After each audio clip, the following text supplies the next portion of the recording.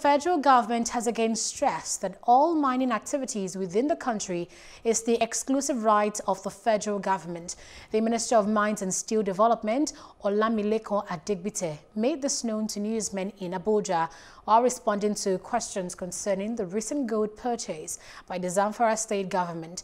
Adegbite says the gold purchase by the Zamfara state government, which has drawn public negative attention, has about a right act but portrayed in a negative manner. He added that the governor was only trying to prevent bandits from having access to the state gold. What the government is doing, which is quite commendable, the governor of Zamfara, is that they are winning these people away.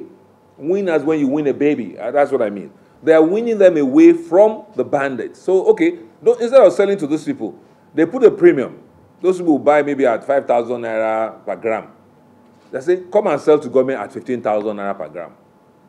So rather than allow the bandits to buy the gold from these people, government is acquiring that gold.